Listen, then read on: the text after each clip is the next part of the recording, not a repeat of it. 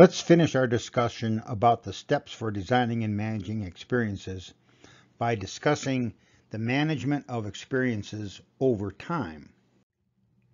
Remember, as we keep saying over and over again, most products can be turned into experiential products. You just need to identify the core experience, design the experience, stage the experience, and then be willing to manage that experience over time to, of course, not only continuously improve it, but to identify any issues that may have come up over time. We manage the experience over time by using feedback to continually improve the experience. First question we need to identify, and we need to do in an experience audit, is find out, in terms of the foundational experiences that we are providing, what is working, what is not working, what are we missing, and even perhaps what do we have involved that we could in fact eliminate and spend that time and effort on something else. When we think about managing experiences over time, the first thing we ought to be thinking about enhancements. That is, how do we enhance the experience over time? Well, while we're going to spend some time on this at a later date, it's important to identify the types of enhancements that exist. It could be a performance enhancement. So certain products are designed where the experience is the thrill you get from the performance of the product in the experience. So we need to be able to identify how we might enhance the performance experience. We also might figure out how we enhance the entertainment experience. We also might try to find enhancements to make the experience more interactive or more educational, or even make it more emotional than it currently is. We might look at enhancements that create more mental stimulation, that is, more thinking on the part of the individual involved in the experience, or maybe more physical stimulation. All right, so when we think about managing the experience over time, we need to balance between enhancing the experience and preserving the core experience.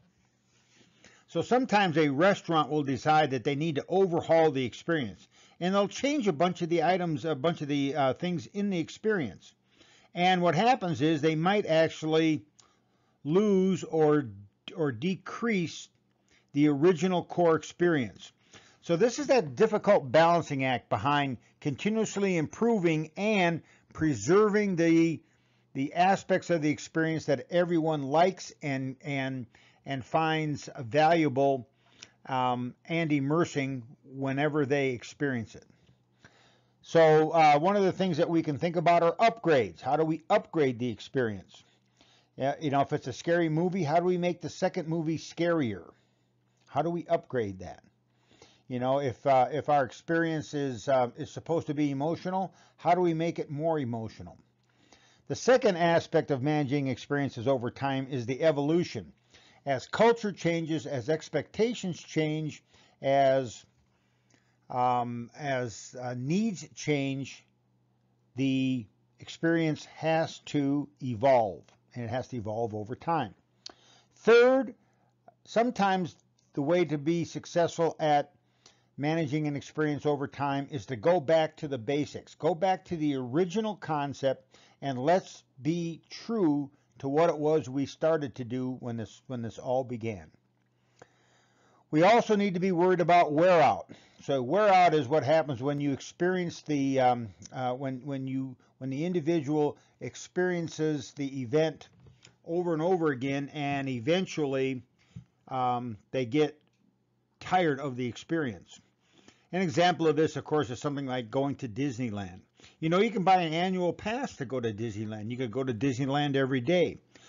But if those of you who have been to Disneyland a number of times know that the first time you go to Disneyland, it's fabulous. The second time, it's great. The third time, it's okay. The fourth time, it's okay. The fifth time, it's okay. The seventh and eighth time, it actually is starting to get a little bit routine and not as exciting as it was when we first started.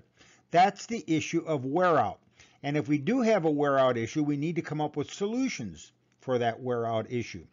And some of the solutions might be to add new things to the experience, try to enhance the experience to increase the performance, the entertainment, the interactiveness, the educational value, the emotional value, mental and physical stimulation. We also need to think about retraining the employees. Over time, the employees get sloppy with their performances and with their ability to satisfy customers and create the right experience.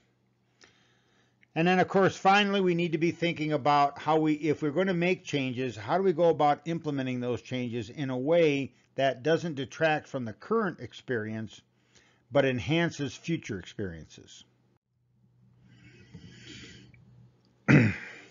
In summary, the steps to designing and managing experiences is that experiences that offer functional benefits are not experiences, but rather services. So, washing your car that has functional benefits of washing your car are in reality tied up in the service. But once you add some sort of an entertainment value and other experiential aspects to the car wash, it becomes an experience. The key, once again, is that core experience. If you don't understand the core experience, it will be difficult for you to maximize it and manage it over time. Many lasting experiences are actually a series of experiences that keep evolving over time. The experience is when the customer is immersed in the moment. That's the true test of the experience. The way to avoid competition is to enhance the experience, not add services, but get to the core. It is very difficult to emulate or copy an experience. It's easy to copy added functional services. You need to understand that the customer decides how the experiences will unfold.